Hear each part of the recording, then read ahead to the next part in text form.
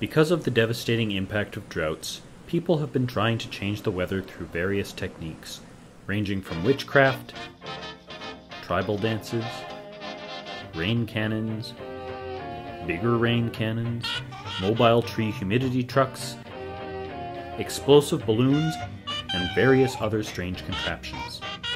Coaxing rain out of clouds seems to be wishful thinking. Or is it?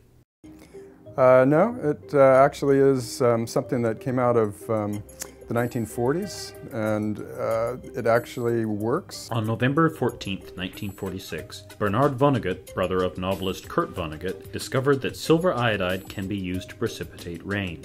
So, how does it work? Some clouds have large quantities of liquid water, but they don't make rain because the water in these drops isn't falling quickly enough and colliding with other droplets and producing heavy rain. Silver iodide actually teaches the droplets how to freeze, and by teaching them how to freeze, it sets off a chain reaction where a droplet will encounter a silver iodide crystal, and the structure of the crystal is exactly the same as the structure of crystal ice water. And so it will instantaneously freeze and explode, and those shards that come out of the droplet then hit other liquid water droplets and start a chain reaction, and so the cloud glaciates. And once it's got some ice in it, then that ice can actually rob water from the remaining droplets, and the crystals can grow and become collectors, and those collectors then produce sufficient rainfall.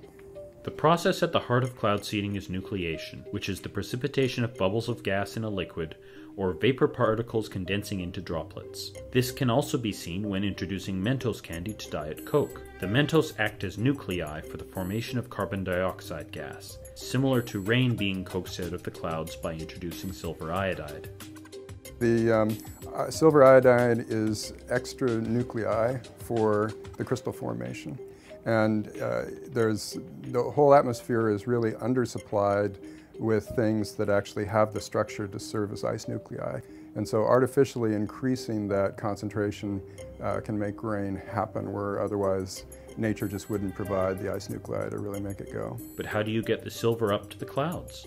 You can fly it in a plane or shoot it up in a rocket, but typically for the experiments and the programs that actually really work, you attach containers onto the wings of a plane that actually disperse the silver iodide. It's not as simple as just having a drought and calling in the aircraft to break the drought, because without clouds, none of this works, right? So instead, it's a bit indirect. You seed during the winter, increase snowfall, where otherwise it would have advected off of the mountains and not be collected. And then you've got a large snowpack that can actually just feed rivers and keep them running for irrigation longer than they would have if you hadn't done the seeding. In a place like the Snowy River in Australia, they've had record droughts. And so if you can increase the snowpack by 10% in a basin that covers thousands of hectares, then you're really, you're providing enough water to maybe make it possible for 50,000 extra households to make it through the summer, right? And so for those situations, it actually looks like it's economically rational to increase the winter snowpack so that you can actually get storage for the dry season. The use of silver iodide for cloud seeding is expanding rapidly.